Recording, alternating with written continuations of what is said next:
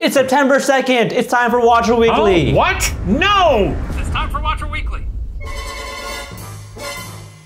I was distracted because someone was drilling in my somewhere, and then you just jump in there and do it. Whatever, you snooze, you lose, big feet. Welcome to Watcher Weekly, presented by Breather, a show where we kick back, chat, and answer your guys' questions to the best of our ability. As always, if you guys would like to... What the fuck? Got you again, man. Snorlax over there. If you'd like to leave a question for a future episode, swing by the C tab on youtube.com/.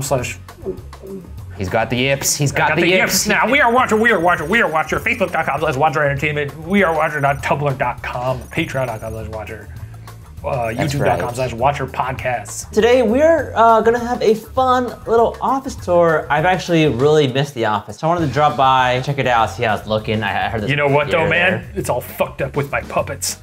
Katie and I basically lived there for like 3 weeks in the middle of June. Yeah, it was June. I walked in recently to grab something from the office, and it looked like a madman's den in there. Yeah, it was pretty nuts. Just puppet bodies, puppet corpses just strewn all over the office. Yeah, it was a disaster. Is the professor paying rent at the office right now? Because he's staying there, right? Yeah, I think he wrote you a little tiny check for some jelly beans. So keep an eye out for that. It's very small, so it's kind of hard to find, but I'm sure it's somewhere in the office. All right, well, yeah, we got a little office tour. Let's hit up the chill zone though for a bit. I was telling Ryan recently that I have a PSVR and there's a game on there called Dreams, and someone did a pretty impressive recreation of Disneyland. So during my quarantine times, every now and then I jack into the system and go visit sunny Anaheim, California. And it's very scary because obviously in the realm of VR, anything is possible. So not only are you walking around Disneyland, but Mickey Mouse will be there and he'll be like, oh, hi, welcome to my park. That sounds horrifying. And then Goofy will be there like, oh, you know? I don't like any of that. I don't like any half measures. And I just need to be in the park, and I can't be. Well, but Ryan, Minnie is there too, and she's like, hi, have you met my boyfriend? He is a movie star. You know? Are they boyfriend, girlfriend? Oh, big time. They're husband and wife. Are they I married? thought they were married. Their last name is Mouse. Oh, I thought that's just because they're mice.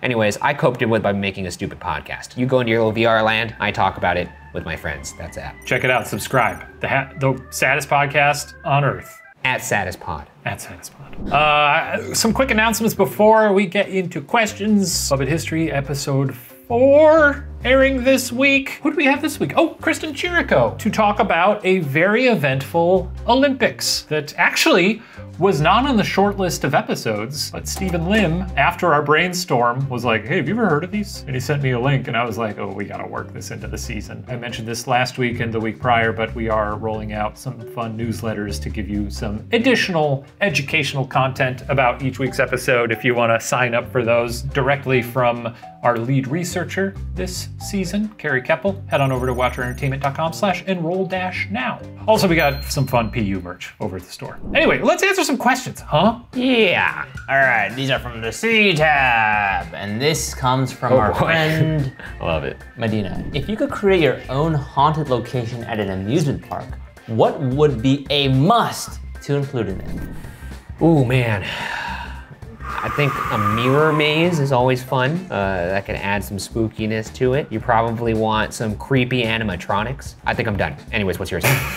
I was thinking more like laundry you left in the washer after 4 days, a crack in your apartment that spiders come out of. Are you just describing your own apartment? Describing things that would haunt me. Steven Lim lives a scary life. These are sort of domestic hauntings that you're talking about here. or a slanted floor. Oh my goodness. The laundry that hasn't been done. Spiders that are crawling out of a crack in a wall, maybe they bite you. A shelf with 2 teacups on it. A slanted floor. A window. A slanted floor is pretty haunted, man. I see what's going on here and I love it. You know what I put in there? A big old pit. Like a fire pit or like a ball pit? Just a pit. Just a pit? Like an armpit? What's in the pit? Just a big old pit. And you're walking through the haunted thing and you're like, everything's going for, whoa! You fall into a pit. And then the haunted house becomes, well, how are you gonna get out of this pit?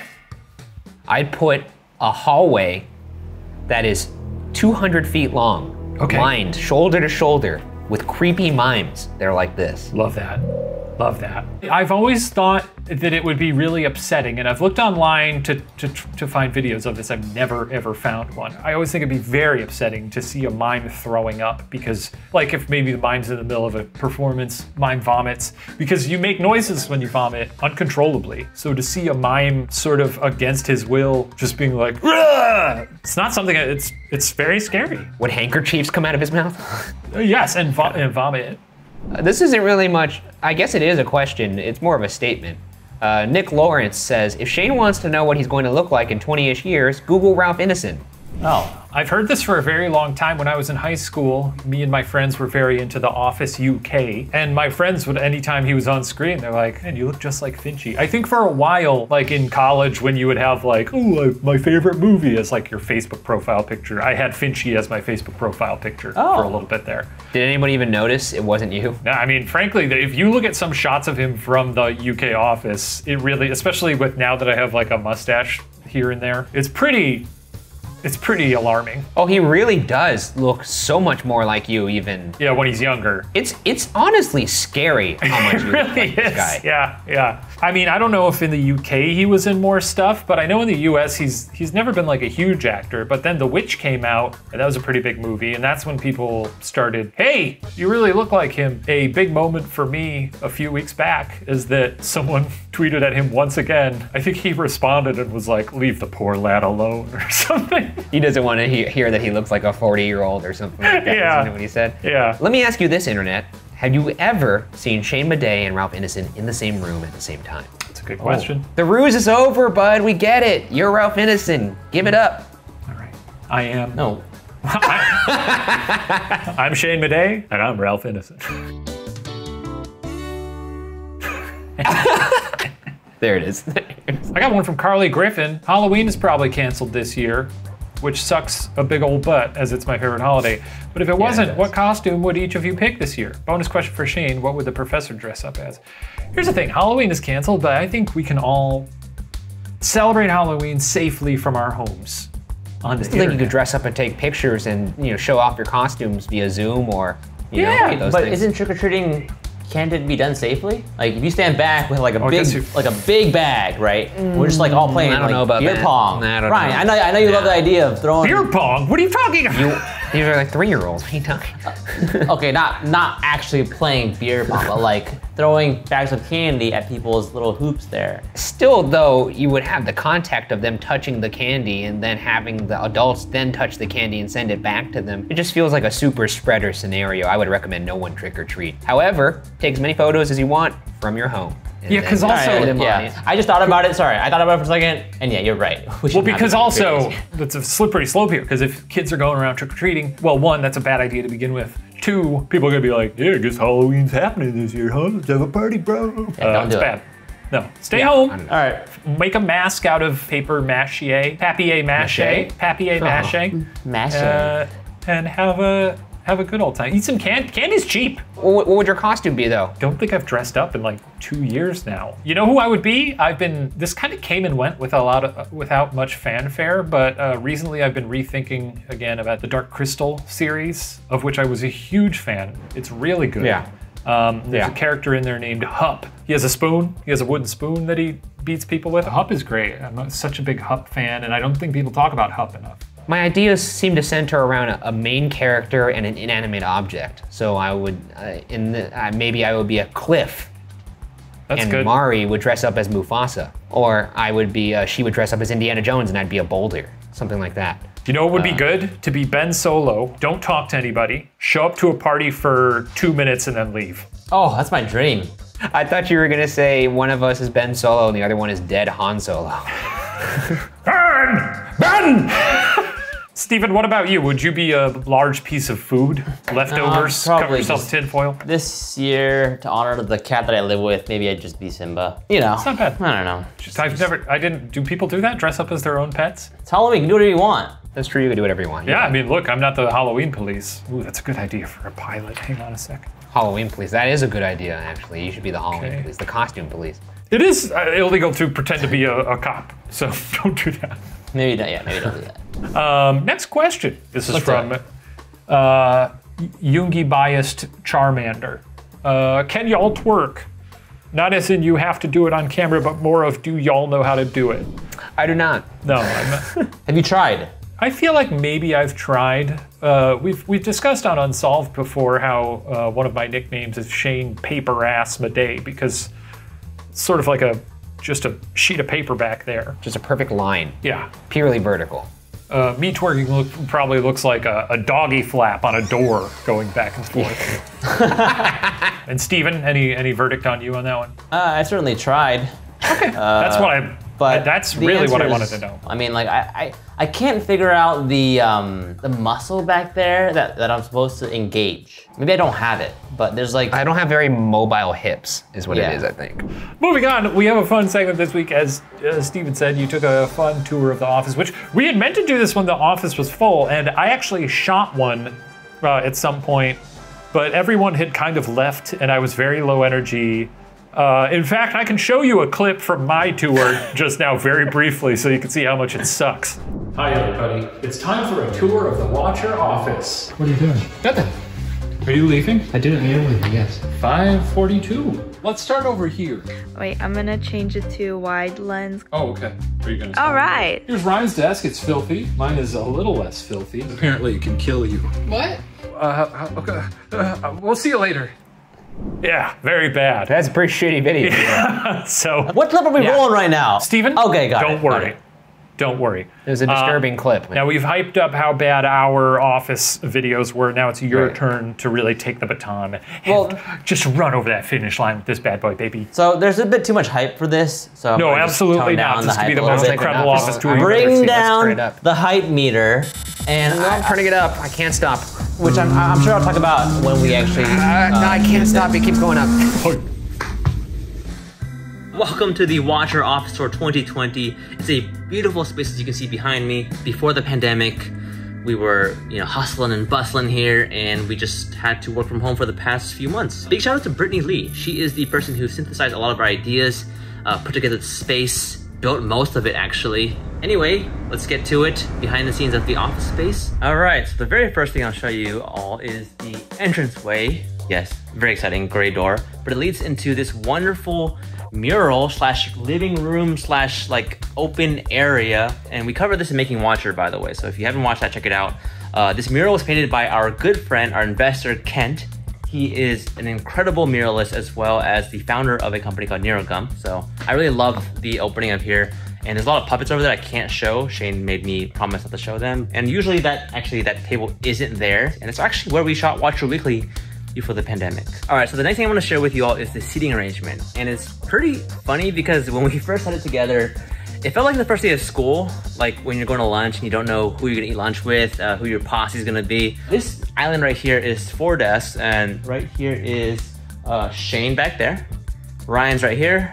I'm over here, and Katie LeBlanc is right here. So moving over from this area, which is where we sit, over to the next area, this is where the editors and Brittany sit. So this is Anthony's desk. This is lovely plant, as you can see. I know a lot of you have been concerned about our plants at the office. Don't worry, Anthony comes in once a week, waters them, so we're still good. And Brittany usually sits next to him right here, but the desk is being used for puppet theater. And then we have Josh, we have Lauren, and then over here is our good friend, Steven Castro. One thing I missed while we were in the main area, by the way, this is actually where we keep all of our gear here. You can see.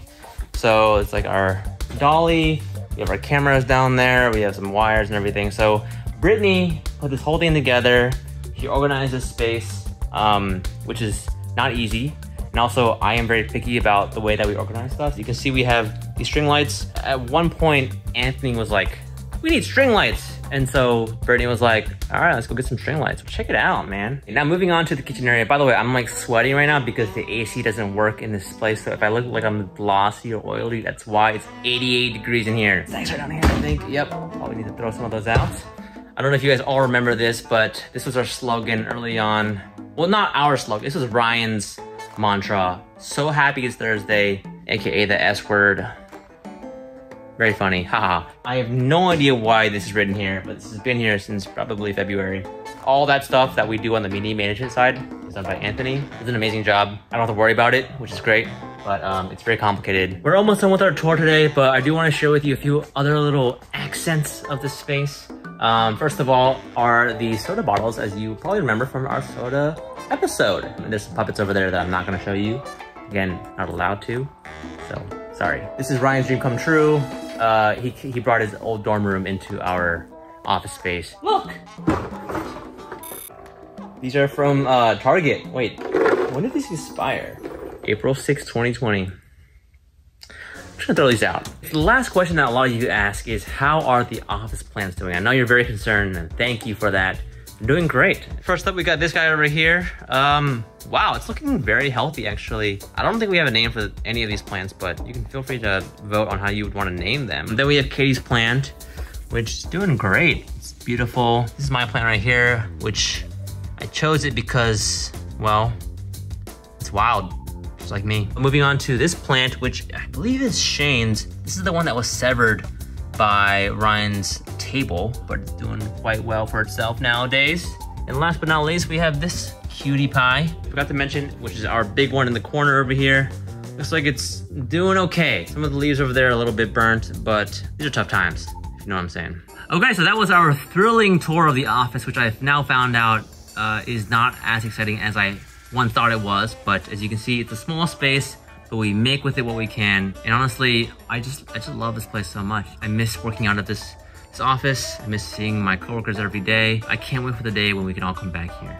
But until then, we will remain safe over here at Watcher. You all at home, please stay safe, and we'll catch you next time. Wasn't that lovely? I missed The Office. Oh, I cry every time I see it. I shed a tear. Do you remember the wall? Do you have show me the tears? Wait, I'm trying. I don't know. No, I'm close. I'm watering. I think if I had another 4.5 minutes, I could do it, but. Anyways, let's move on to some shout outs here. We're gonna thank all of you guys on Patreon. I'll take it away first, folks. A big thank you to Abby Shears. An equally large thank you to Alexander Gowdy. And who can forget Alina Vershanina? Allie, the singular Allie. Amanda Komoutsos? I'm really bad at names this week. Becca, Brianna, Cassie, we thank you. And I'll throw one more in here because it's got an umlaut in it and I think that's fun. Emma Högberg. I hope I pronounced that right. Thank you so much to India. Thank you to Justin, Joanna Eaton, thank you. Jordan Christopher Diamant, KG, Kelly Harnett, thank you very much. Kristen Townsend, Leslie Wilmoth, Lily Kepner, and Liz. Thank you so much, Liz. Apparently there's a second Liz that we need to thank, so I'm gonna also thank Liz, not to be confused with the prior Liz. Yeah. Thank you to Lydia, Lysander, Maxfield Keegan, Megan U. Mosher, or Mosher, Mindy, Molly, well here's a fun name. Thank you to Morgan Ironwolf, and Nicola A, of course, and who could forget Nixie Plays. Thank you to all of you for the continued support. Yeah, we'll see you on Watcher Weekly Plus. How about that? Thank you for watching this week, everybody. Tune in for Puppet History. It's a real barn burner. Kristen Chirico, it's gonna be a blast. We'll see you next week. Bye, everybody. Bye-bye.